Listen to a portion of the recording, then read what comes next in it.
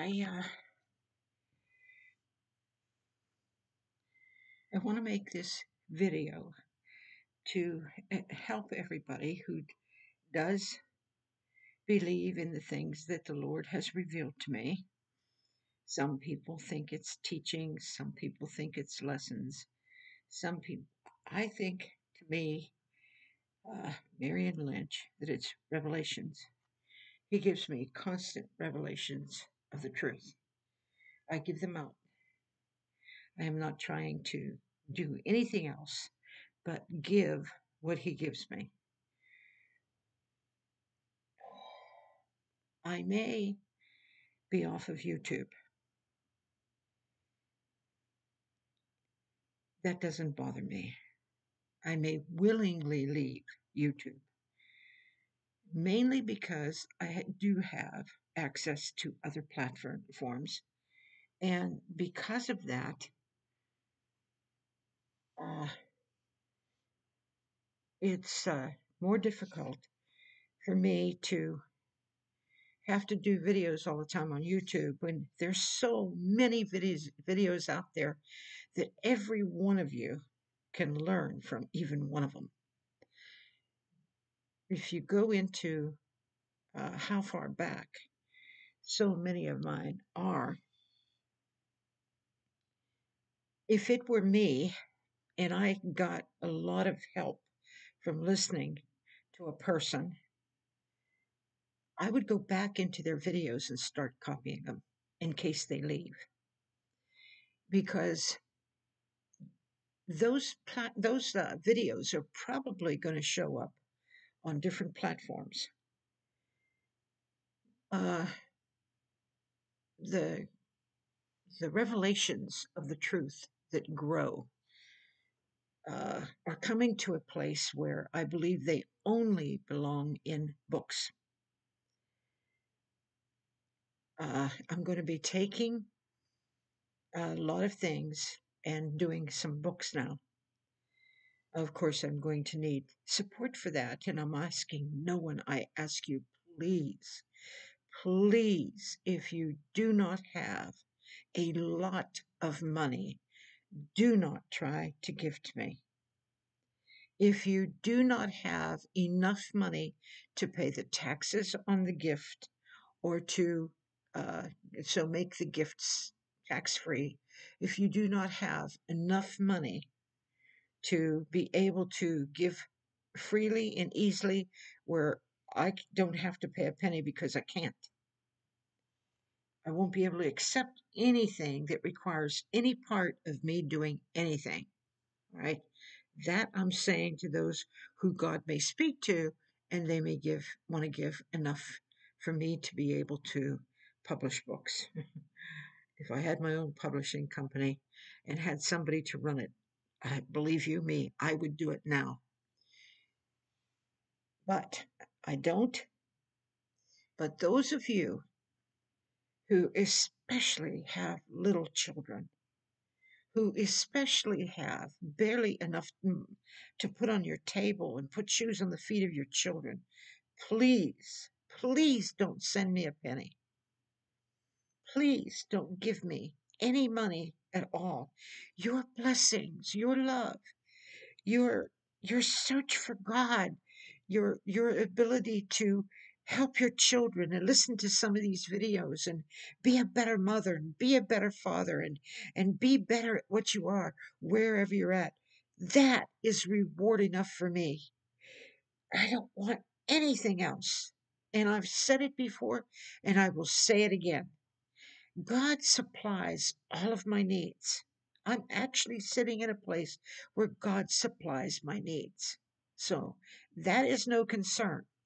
And God will supply my needs for writing and publishing books.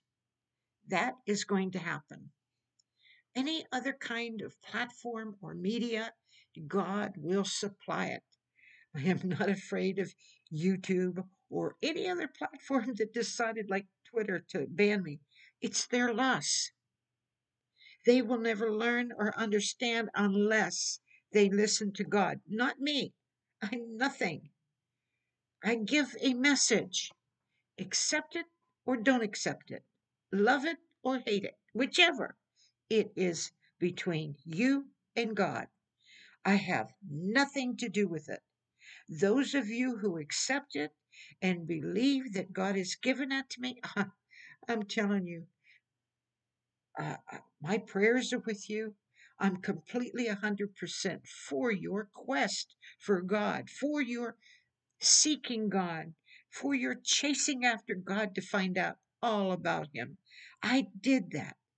I did that till I found Him. And that's what you must do. And I hope and pray that you do.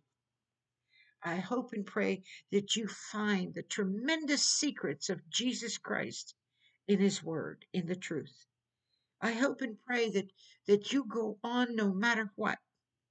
Now, I'm not saying I'm going anywhere. What I'm trying to do and wanting to do is to prepare you with a just in case. Because you don't know if suddenly everything just won't be turned off. You don't know if suddenly something might happen to change. So if you do copy a lot of these videos and you do have any kind of leadership of God, go through them and let God say, take this, copy this one, copy this one, copy, because they will be the ones you need. God led me to give them, telling me and revealing to me that somebody needs the truth. The truth will set you free. It frees the mind, it frees the body, it frees the soul. Forgiveness has a freedom. For having a forgiving heart towards everybody does not mean that you do not know that people by God are going to be held responsible. But when you hold that in your heart as the key, oh, you can't wait till they do this, you can't. It's none of your business. Get your hands off of it. Get your hands off of everybody else in life and let God set you free. For He will take care of what people have done. He will take care of it. You may think, oh, they need this to happen, they need that to happen. You're not God. You're not their judge. You are not the one to settle things, to understand things. You are nothing more than what I am, a child of the King. And you must be obedient to your heart and your mind in Christ, which means to pick up your cross, learn of Him, and obey Him. Do not allow things to distract you. Do not allow it, because this is a terrible, terrible hour. Now, if you are the kind of person that listens to my videos and you take what you want to out of them as though you're doing right when you are not, people do not hate you or persecute you because you're so right. If you're running around like an idiot, screaming and yelling at people, pointing your finger and accusing them of being a narcissist, of being this and being that, something is wrong with you. Now, I've talked to people about this before, and they just totally wipe it out and say she doesn't understand. I've got news for you. I understand everything about you. I will, no matter how many times you come and put an amen and tell me how nice and sweet I am, or tell me anything, I want you to know. The second your name comes up, I see you exactly where you are. And you are in the wrong pew. Hypocrisy, being a hypocrite, where you run rampant, roughshod over everybody in your life, and you take all the good for yourself. I don't make mistakes. I don't do wrong. I don't have this problem. It's them. If this is messed up, you have taken the wrong step. Listen to what I'm telling you. Let God change your mind about that. I told you, the disciples, when Jesus said, one of you will betray me, they said, is it I, Lord? Your attitude is not, is it I? Your attitude is, it's them, it's him, it's her, it's them. As long as this finger is pointing, read Isaiah, put away the finger pointing. You say, well, they're pointing at me. You know what? God will allow that if you won't listen. God will allow you to go through things if you won't listen. And you know what? You may lose your home, your children, your wife or husband. You may lose everything because of your stubborn rebellion, which works like the sin of witchcraft, and it keeps you blind. And it keeps you striving to control, to prove that you are something you are not. And I want you to know the Lord has your number. He has the truth.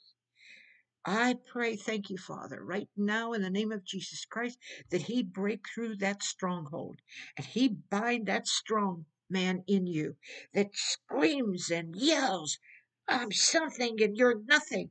In the name of Jesus, whoever is doing this, wherever they're doing this, however they're running roughshod over their whole life and their family, because they are determined to have and do what they want because they want to be something they are not.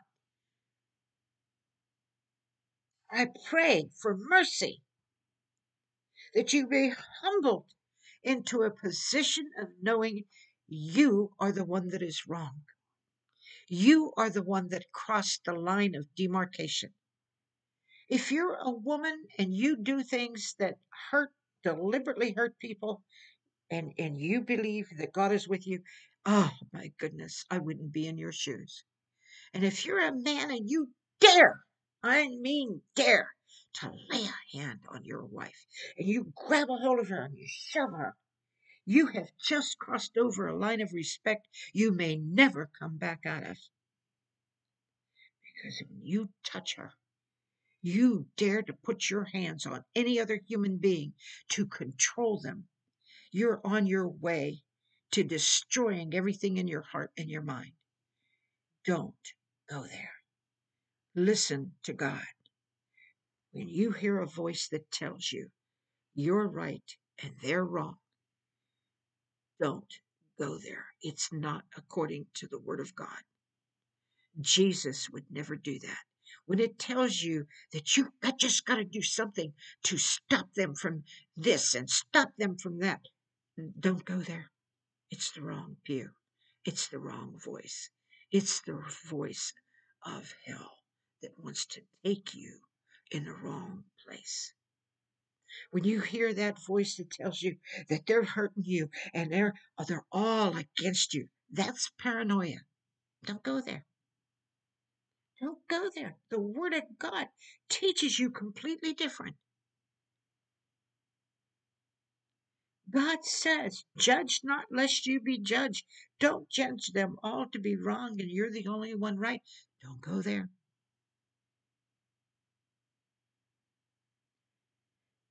You're kind and sweet one day, and as soon as you think you got it made, boom, then you go back to your old ways.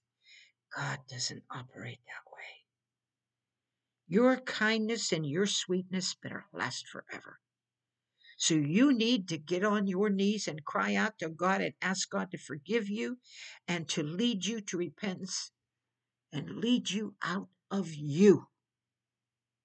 That's why I gave my testimony about how God helped me overcome me.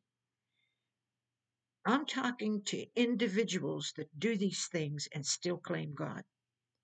Do these things and claim that God showed them. God didn't show you anything. God did not tell you to run rampant and hurt anyone. When you take an individual into your hands and you crush them to the point they wind up in a hospital, you take them and you hold on to them and you hug them till you crush their ribs inside, and you do it deliberately. And you think that's not the devil? And you dare claim Jesus Christ?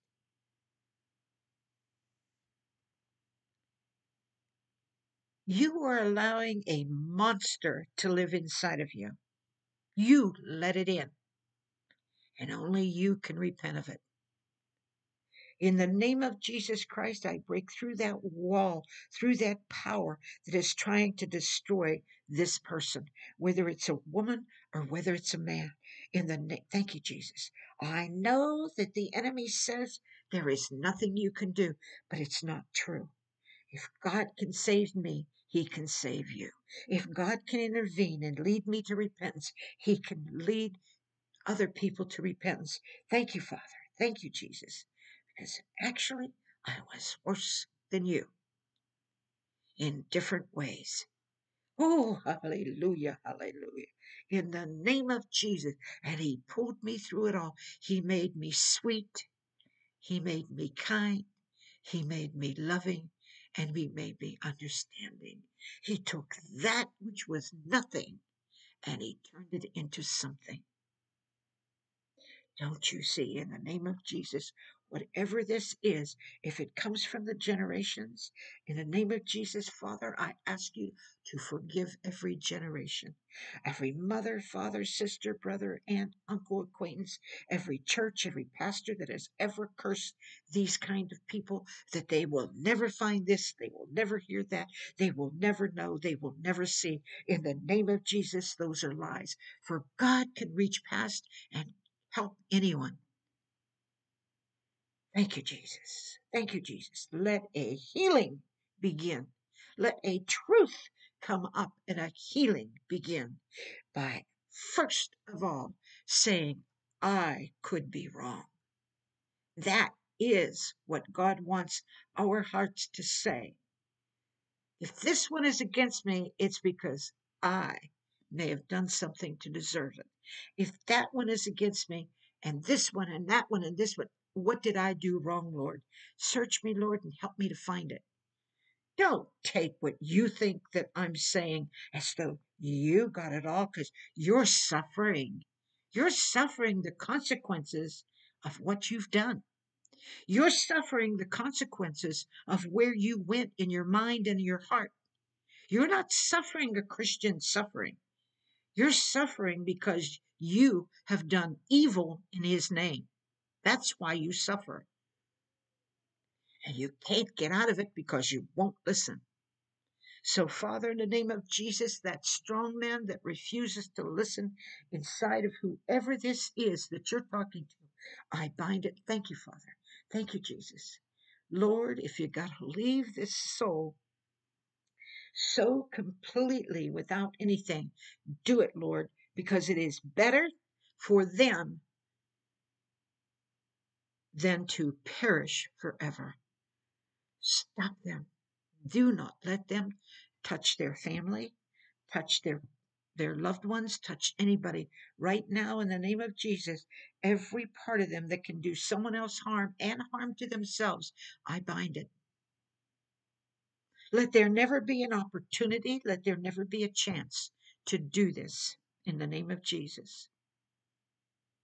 Yeah, I've seen you do it, Lord. I've seen you make sure that nothing can reach like that. Now, I saw a young man on the internet today that was striving to reveal the truth. And when I heard his words and he said, I'm terrified. Oh, Father, I'm praying for him to never be terrified of what people do and what people warn, because he's already taken a step towards doing the truth. He's already taken a step towards listening to you, and I pray that you bless him with it. I pray that he see clearly that when God shuts one door, he opens another, and that he could never open the other door without first shutting that door. So don't be afraid, sir. Young man, you're precious in the sight of God. When you strive to do what is right, you are precious. And I pray that you listen to this message and you hear it and you rest. You go home no matter what anybody has done to you, whether it's YouTube shutting you off, whatever it is, go home and rest. Go before God and let God take care of you. Sometimes what we go through is so traumatic, we need a rest. So terrible to us that we need a rest in Him. Look up. Look up and see a Savior that loves you. Oh, say, Lord, I know I'm not perfect. I know I'm not perfect, Lord, and forgive me, but save me from me. Just like that very powerful, strong man. Save him, Lord, from himself. Thank you, Father. Thank you, Jesus. Thank you, Jesus. Thank you, Jesus. All of the bipolar, schizophrenia, all of that has been narcissism, all of that has been attacking him, and he's been reveling in it, walking in it. In the name of Jesus, set him free of it. Heal him, Lord. As he turns away, give him the power to see and turn away. Turn away from it, sir. Turn away. Turn away from fear. Turn away from unbelief. Turn away from lies. Go to the gentleness, the kindness, and love of the Lord Jesus Christ. Because if it is not gentle, if it is not a sweetness, it's not a truth. The truth, yes, I speak it firmly, I speak it powerfully to those that need it. But to those that love me and those that are doing what is right with God and love God, I speak with a gentle, gentle voice. I speak with kindness, great kindness. Feel it right now. Feel that God is speaking to you, not me. He is speaking to you with a gentleness and a kindness, saying, I love you. I'm going to take care of you. Don't be afraid of the unknown. Don't be afraid of where you have to go. God will take care of you. Hold his hand tight. Some of you are being so persecuted, you don't know which direction to go. You don't know how to be. You don't know where to go. Let God give you guidance. Thank you, Father. I'm going to close this now, but I wanted to let people know that if I disappear, don't depend upon me. Depend upon God. You know, I've seen churches that have fallen apart and they trusted so much in their pastor, they didn't know which direction to go. Don't do that with me and my videos. Know which direction to go. It's Jesus Christ, not me. It's his love for you, not mine.